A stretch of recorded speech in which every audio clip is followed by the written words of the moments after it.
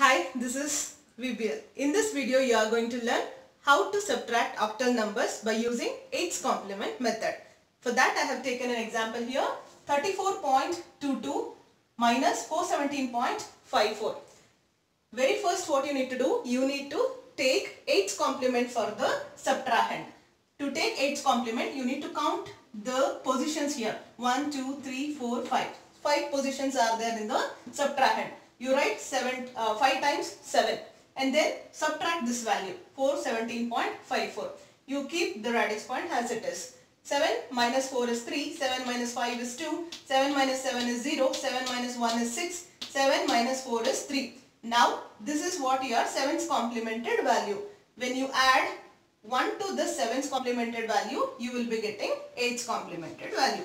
So now add 1 to it. 3 plus 1 is 4 and then 2 as it is, radius point as it is, 0, 6, 3. So this is your 8's complemented value for this subtrahend. Now what you need to do, after taking 8's complemented value for this subtrahend, you need to add that value to minuend. Let me write that minuend as it is, 3, 4, 2, 2. Now add this 8's complemented value, 360.24. Add this, 2 plus 4, 6, 2 plus 2, 4, 4 plus 0, 4, 3 plus 6, that is 9, which is not a valid number in the octal set. So take step 1, 3 plus 6, that is 9. Convert this to octal. 8 ones are 8 and 1 remainder. 1 becomes your sum and this 1 becomes carry. So write sum here 1 and then carry here. Okay. And then 1 plus 4 is a valid value for octal number system. You can write as it is. 1 plus 3 is 4. 414.46 and what happens to this carry here? Carry is 0. So what you need to do, if carry is equal to 0, this says that answer is negative. Answer is a negative number. So what you need to do, you need to take, this is the first inference. Second, what you need to do, you need to take 8's complement for the answer. 8's complement for the answer. How to take? You need to count the positions. 1, 2, 3, 4, 5. So 5 times you need to write 7. Then subtract this. 4, 1, 4.46. You retain the radius point as it is. 7 minus 6 is 1. 7 minus 4 is 3. 7 minus 4, 3.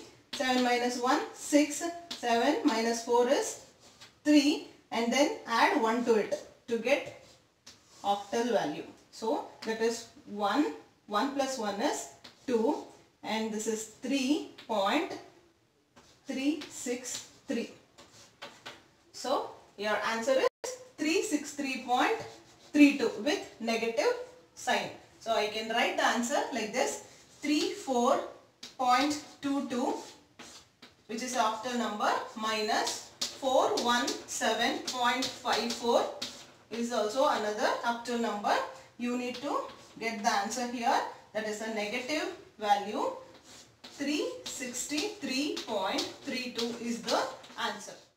Let's take next example. Octal subtraction by 8's complement method is 364 minus 126. First take 8's complement for subtrahend.